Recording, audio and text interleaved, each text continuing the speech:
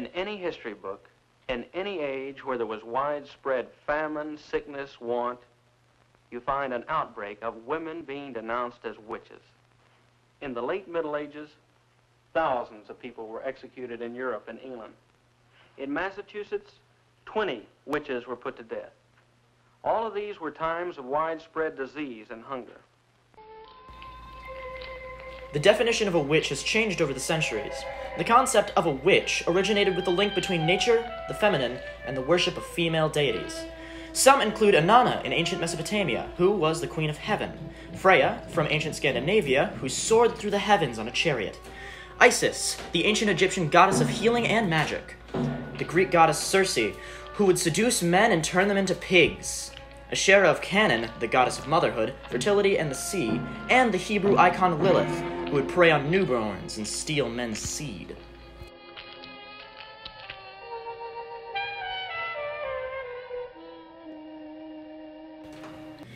The worship of these deities began to be overpowered by male icons of religion.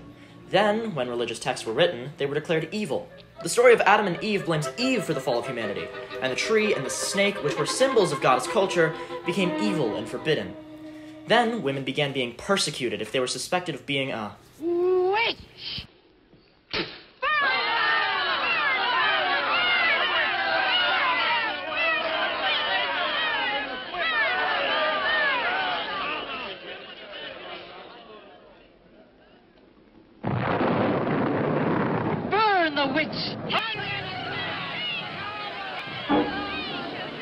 Great minds have sought to explain these things, and in the great museums of the world hang the work of the master artists of another age, giving mute testimony to the horrors of sorcery and witchcraft as they saw it in their day. To tell you this hideous tale, and to better help you understand these murderous creatures, let's go back 500 years. For that will bring us back to the time known as the Dark Ages, when the witches held much of Europe in their black grip of fear. The plague brought on hysteria and the belief that this misfortune was brought about by evil forces and the work of the devil. The biblical association between witchcraft and the devil became the reason to rid their towns of suspected witches.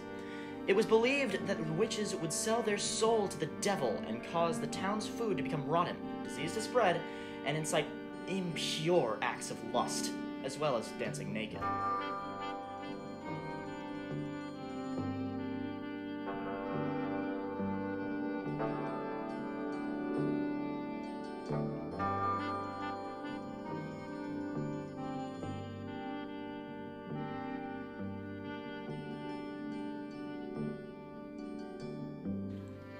The Malleus Maleficarum was written in 1486, but when witch hunting reached its peak in the late 1600s, this book became a guide for detecting which women practiced witchcraft.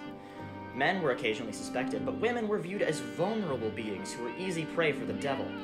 Victims were often those who were doing the most within their community, again, drawing a connection between the female body and tendencies of nature, only now they were suspected of doing harm. Women with moles or birthmarks were hunted and tortured until they confessed to their heinous crimes and were put to death. Their hunters were warned to never look them in the eye, for they may fall victim to their spell and feel compassion. They were burned and hanged, and occasionally put to trial by being thrown into water. If they floated, they were a witch and therefore put to death. If they sank, they were innocent, but now drowned. Regardless, they were condemned. Scholars estimate that in Europe and America, approximately 60,000 to 300,000 people died. Burn, witch, burn, witch, burn, burn, burn! The Salem witch trials came to an abrupt end when the governor's wife was accused. Then, as science evolved, witch hunts were significantly less frequent. Over the next 100 years or so, the witch faded and was reduced to a Halloween costume. Am I using my skill as a sorceress? No, Sybil. Doesn't my witchcraft cure snake bites, chilblains, carbuncles, pink eye, hangnails, and unhappy memories? Yes, Sybil. In recent years, the practice of witchcraft has been reborn and taken into many different practices. The religion Wicca, directly translated to the craft of the wise, relies on the use of candles, incense, crystals, and energy to harness the forces of nature and send directed and powerful prayers. They have faith in divine powers and a respect for nature.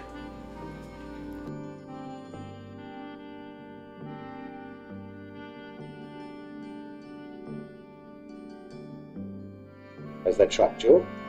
Oh, no. Just difficult to believe. Yet you could easily believe I was a Roman Catholic. Or a Jew. Witchcraft is a religion, you know. One of the oldest.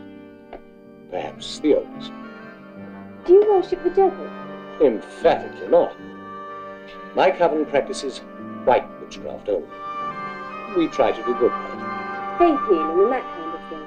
Sometimes. And on a simpler level, we exist for friendship. And to give pleasure where we can.